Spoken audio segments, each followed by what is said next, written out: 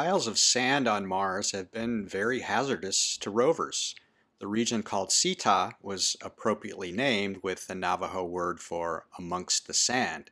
It's a sand trap that Perseverance has literally gone out of its way to avoid. During the descent, the landing system steered clear of this region, as it was programmed to do, because of all the sand dunes it contains. Perseverance landed in a zone just outside of Sita where there are very few dunes, but now it has to drive around Sita to get to the delta. As we'll see, the Ingenuity helicopter just showed that it can fly right over it. But why so much concern about sand? Most recently, the Curiosity rover in Gale Crater tried to take a shortcut through a place called Hidden Valley. The sand dunes looked traversable, but instead they almost trapped the rover. The transition from hard-packed ground to loose, even slippery sand is evident here. Curiosity struggled to make progress through this material. You can see how it piles up in front of the wheels, almost like snow in front of a plow. So the decision was made to skip the shortcut and back out of the valley. The Opportunity rover in Meridiani Planum encountered a landscape covered in low sand ripples that it could easily drive over, until one saw it couldn't. It drove into a ripple that was just high enough to nearly bury the wheels. It became known as Purgatory Dune.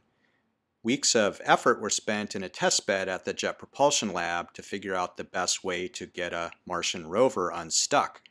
Turns out that straightening the wheels and just letting them spin does the job, but it took many sols of repeated effort to drive out. This escape allowed Opportunity to live another day, or 4,624 sols to be exact. The Spirit rover in Gusev Crater had a bad sol when it broke through a thin crust over fine sulfur-rich soil.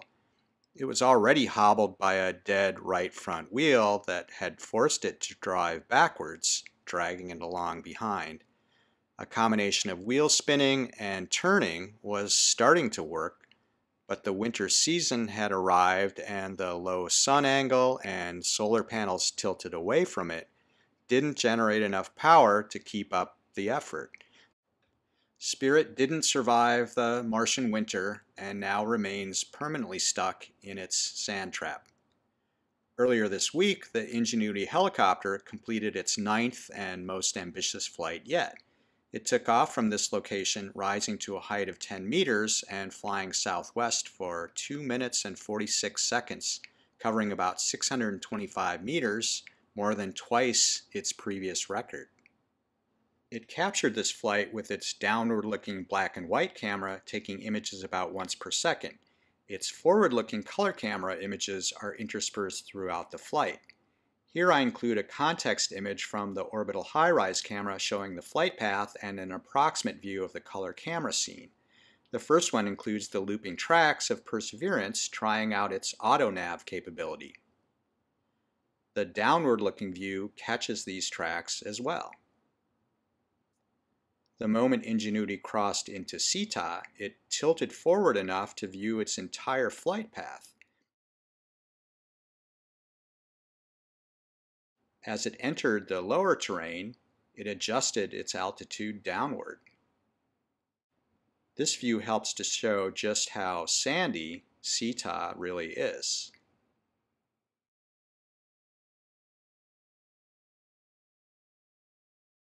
This view captures the transition into the larger and straighter sand dunes.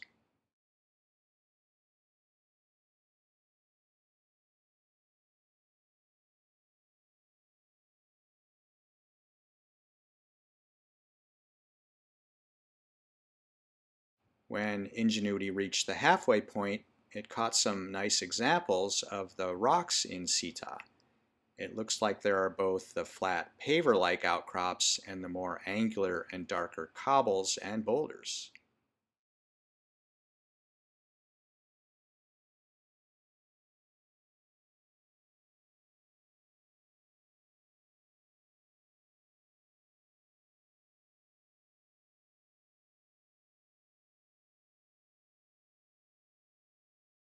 The largest dunes are in this scene as Ingenuity reaches the other side.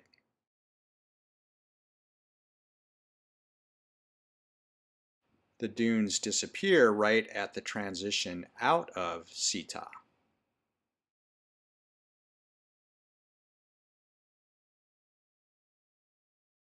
Large outcrops of rock appear again at the margin.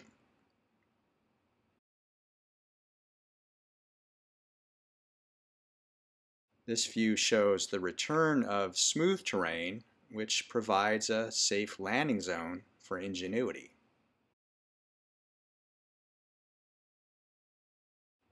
The lower edge of this scene is where it landed,